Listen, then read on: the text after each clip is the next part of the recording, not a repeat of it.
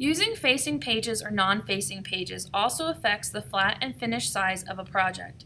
In most cases, the finished size is more important when describing the item being produced, but it is also important to understand the relevance of identifying the flat size of a book or a printing signature. Let's start with the finished size.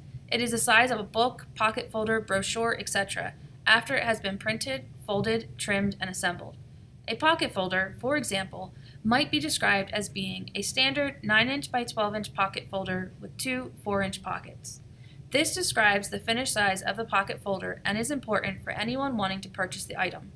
However, when we produce the folder, whether as an artist designing it or as a printer manufacturing it, we need to know the flat size in order to do our job thoroughly.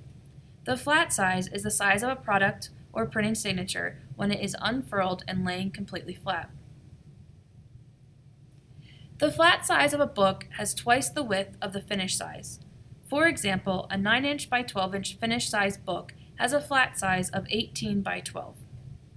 Book sizes are described as width first and height second. A landscape orientation book would be described as 12 inches by 9 inches, but the process used to calculate the flat size of the book is still the same. It has twice the width and the same height as the finished size. So, our example of our 12-inch by 9-inch landscape orientation book would have a flat size of 24 by 9 inches.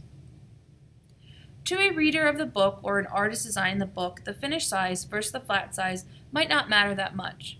But knowing the flat size is 18 by 12 versus 24 by 9, depending on the binding orientation, makes a huge difference during production. At the very least, we have to know that in order to bind this book in landscape orientation, we need to use a minimum of a 24-inch wide sheet, which would actually need to be larger to accommodate printing, folding, and trimming needs. Most digital printers cannot use sheets larger than 20 inches in length, so if I was the designer working on this book, I'd have to know digital printing is not an option if I want to saddle stitch the book or use any binding method that requires folded signatures.